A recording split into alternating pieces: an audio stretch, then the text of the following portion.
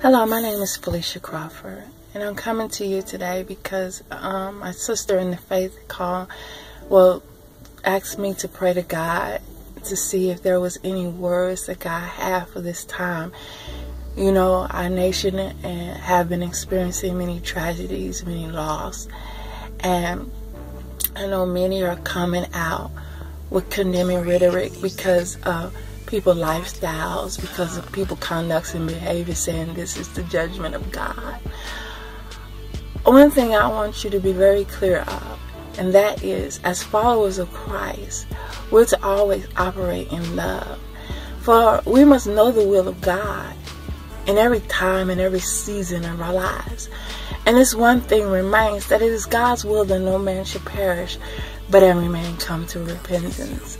And understanding this, we shouldn't walk around trying to condemn people, because that's not our place.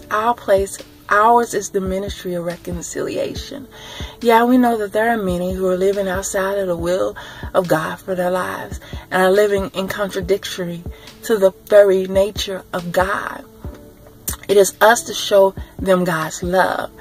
Jesus said, if I be lifted up, I'll draw all men into myself. You can't draw people when you're constantly bashing them over the head. The one thing about human nature is you know when you're doing wrong. So I don't need anyone to point out my failures, my flaws, my errors. But what I need them to do is point me to the solution. And the only solution is a risen Savior, Jesus the Christ. The problem is we're trying to give people psycho Bible to explain away what is really going on, what the cause really is. The fact is we live in a fallen world, but we have a risen Savior who took away the sin of the world, and if only we abide in Him, we can operate and function and walk in the grace that He has so freely given us. But if we allow ourselves to be dictated by our flesh, then we'll have hateful words coming out of our mouths. And we'll always look and point at people's flaws. But the one thing the Bible says is to remove the plank out of your own eye before you try to remove the speck out of your brethren's eye. Yes, there's tragedies, there's loss. And even though we're in the world, we're not of the world.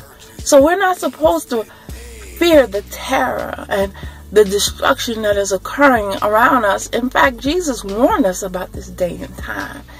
And yet so many of us act like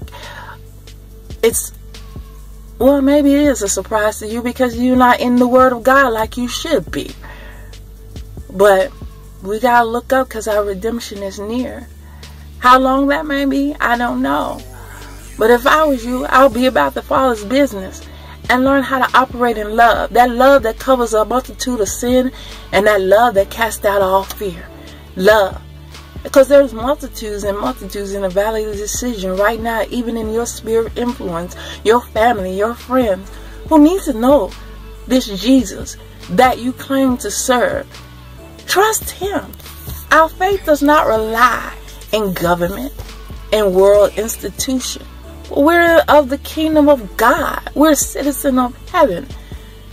We're supposed to be operating accordingly. Just like the children of Israel that were in Egypt, and all these plagues and destructions were occurring around them. But God was able to keep them safe.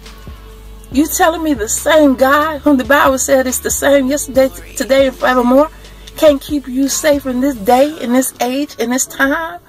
Of course He can. All power resides in Him. And guess what? The spirit in you is greater than the spirit that is in the world. So act like it. And be the lights that God is calling you to be. And be the salt that God has purposed you to be. And stop acting like you don't know.